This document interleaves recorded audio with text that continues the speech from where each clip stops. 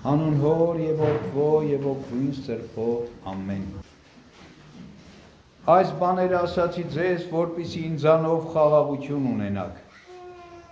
Այս աշխարհում նեղություն պիտի ունենաք, սակայն քաջալերվեցեք, որովհետև ես հաղթեցի աշխարհին։ Հիսուս այս բաները խոսեց, աչքերը երկինք բարձրացրեց եւ ասաց. Հայր, հասել է ժամը, փառավորիր քո որդուն, որպեսզի քո որդին էլ քեզ փառավորի, ինչպես որ նրան իշխանություն տվեցիր բոլոր մարդկանց վրա, որպեսզի հավիտենական կյանք տա ամենքին, որ նրան տվեցիր։ Հավիտենական կյանքը այս է, որ ճանաչեն քեզ միակ ճշմարիտ Աստված, նաև Հիսուս Քրիստոսին, որին դու ուղարկեցիր։ Ես քեզ փառավորեցի երկրի վրա, լրացրի այն գործը, որ ինձ տվեցիր, որ անեմ, եւ դու այժմ փառավորիր ինձ, Հայր, քո մոտ եղող այն փառքով, որ ունեի քո մոտ նախքան աշխարհի լինելը, քո անունը հայտնեցի այն մարդկանց, որոնց ինձ տվեցիր աշխարհից, նրանք քոնն էին, եւ ինձ տվեցիր նրանց, ու նրանք քո խոսքը պահեցին, եւ հիմա իմացան, որ այն ամենը, ինչ ինձ տվիր, ես նրանց տվեցի, նրանք էլ ընդունեցին եւ ճշմարտությամբ ճանաչեցին, որ ես քո մոտից ելա, նրանք հավատացին, որ դու ինձ ուղարկեցիր։ Մեր Տեր Հիսուս Քրիստոսն ասում է, այս խոսքերը խոսեցի, որպեսզի դուք աշխարհի մեջ խաղաղություն ունենաք։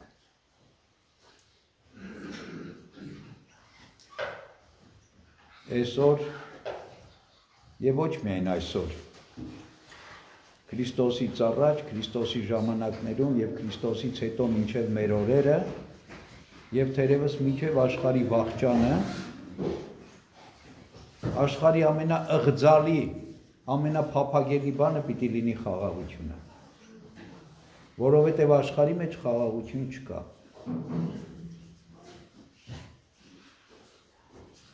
Ինչու աշխարհի մեջ խաղաղություն չկա, որտև աշխարհի մեջ Աստծո բացակայությունը կա։ Ոչ թե Աստված աշխարհում չէ, այլ մարդիկ են բացակա Աստծուց։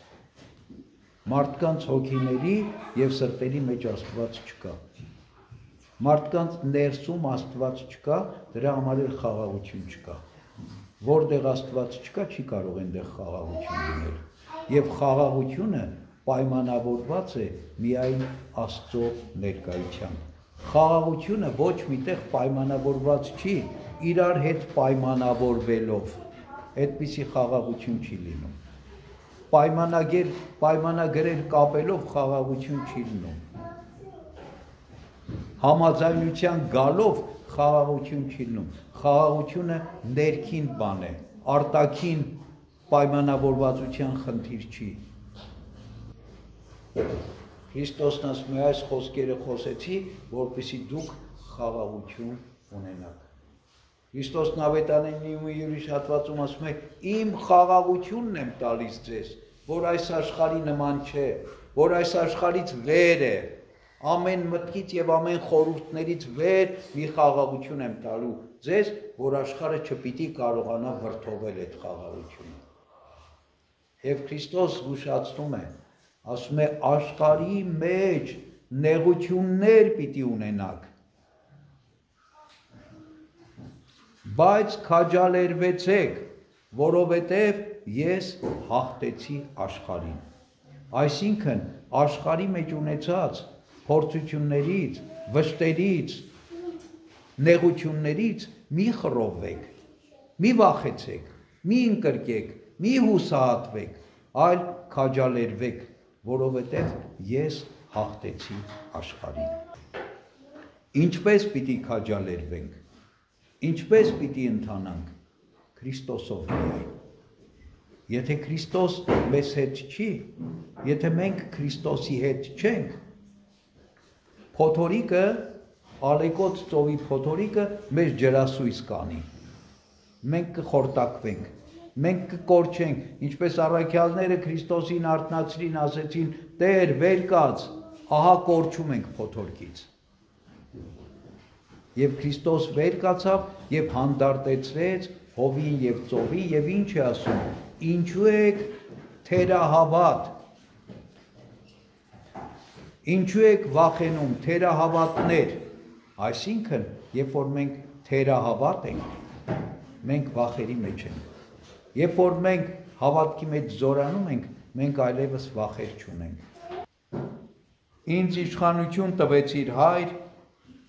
բոլոր մարդկանց վրա, որպեսզի հավիտենական կյանք տամ ամենքին, որ ինձ տվեցիր։ Եվ ասում է, հավիտենական կյանքը հենց նրանումն է, որ ճանաչեն քեզ միակ ճշմարիտ Աստված եւ նաեւ Հիսուս Քրիստոսին, որ դու ուղարկեցիր։ Տեր Հիսուս Քրիստոս ասում է,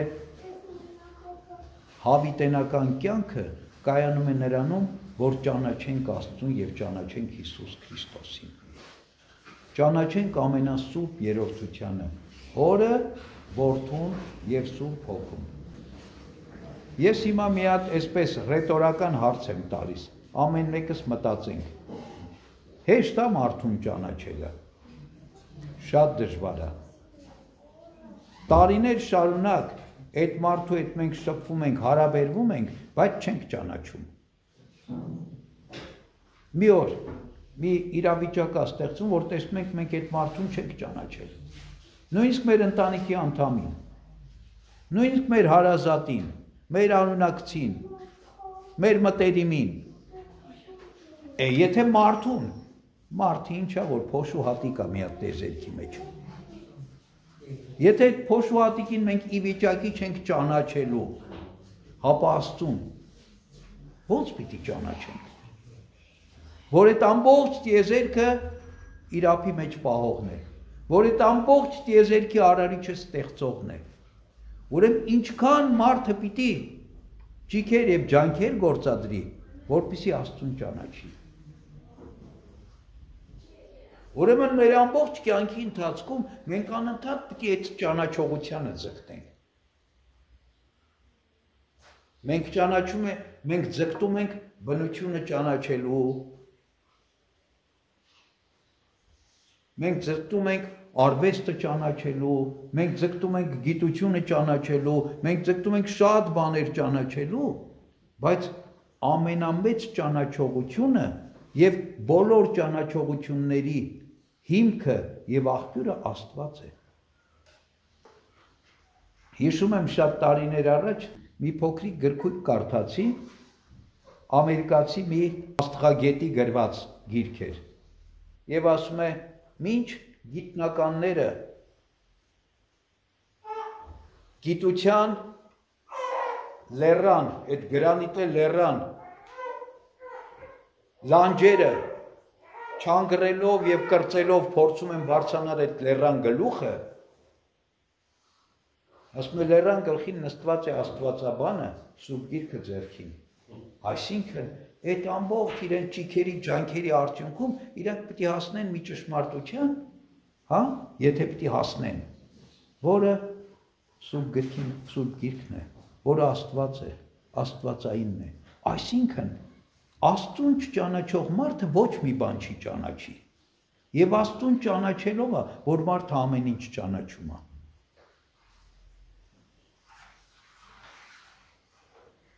Դավիթ թագավորը, Դավիթ մարգարեն Աստծուն ճանաչելով էր, որ ասում է երկինքը քո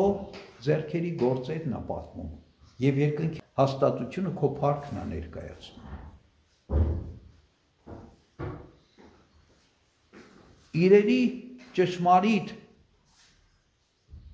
բնույթը եւ նշանակությունը միայն Աստծով կարող ենք իմանալ։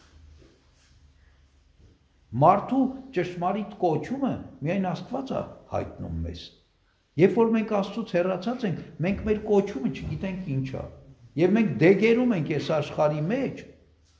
այս կողմ այն կողմ խփվելով։ Մեր Տեր Հիսուս Քրիստոսն ասում է հավիտենական կյանքը Աստծուն ճանաչելու մեջ է։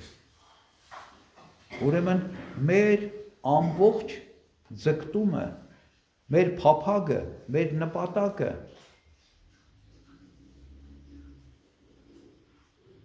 մեր կյանքի ժամանակի ամբողջ զբաղումը պիտի լինի դրա մեջ, Աստծուն ճանաչելու մեջ։ Եվ սրբերն այդպես արեցին։ Եվ այսօր հայ առաքելական եկեղեցին տոնում է 12 տիեզերական վարդապետների տոնը։ Ինչու տիեզերական? Որովհետև այս վարդապետները եկեղեցու ընդհանրական վարդապետներն են եւ որոնք ընդունված են բոլոր քրիստոնեական, ուղղափառ, ուղղադավան, առաքելահիմն եկեղեցիների կողմից։ Այս վարդապետներն էին Ռեթեոսը, Դիոնիսիոս Արեոպագացին, Սեղվեստրոս Ռոմի հայրապետը, Աթանաս Ալեքսանդրիայի հայրապետը, Գյուրեղ Երուսաղեմացին, Եփրեմ Խուրիասորին, Բարսեղ Կեսարացին, Գրիգոր Նյուսացին, Գրիգոր Աստվածաբանը, Եփիփան Կիպրացին, Հովհան Ոսկեբերանը եւ Գյուրեղ Ալեքսանդրացին կամ Գյուրեղ Ալեքսանդրիայի հայրապետը։ Այս 12 սրբերը իրենց ամբողջ կյանքի նպատակը արեցին ճանաչել ճշմարտությունը, ճանաչել Աստծուն։ Եվ ոչ միայն ճանաչել ու ճանաչեցին, այլ նաև մեզ ճանաչեցրին։ Դրա համար էլ իրենք կոչվեցին տիեզերական վարդապետներ։ Ինչ ասել է տիեզերական վարդապետ։ Այսինքն տիեզերական ուսուցիչներ, մեզ բոլորիս սովորեցնողներ, իսկ իրենց ուսուցչությունը ինչ էր, ինչ էին սովորեցնում։ Մեկ բան, Աստված ճանաչել, Աստված գիտություն, Աստված ճանաչողություն, Աստված պաշտություն։ Եվ այսօր Աստված այնքան ողորմած է գտնվել մեր նկատմամբ, մեր բոլորի նկատմամբ, որ մեզ շնորհել է այսպիսի ուսուցիչներ, որոնցից ամեն մեկի անունը միայն պարծանք է, ամեն մեկի ապրած կյանքը եւ աստվածաբանությունը,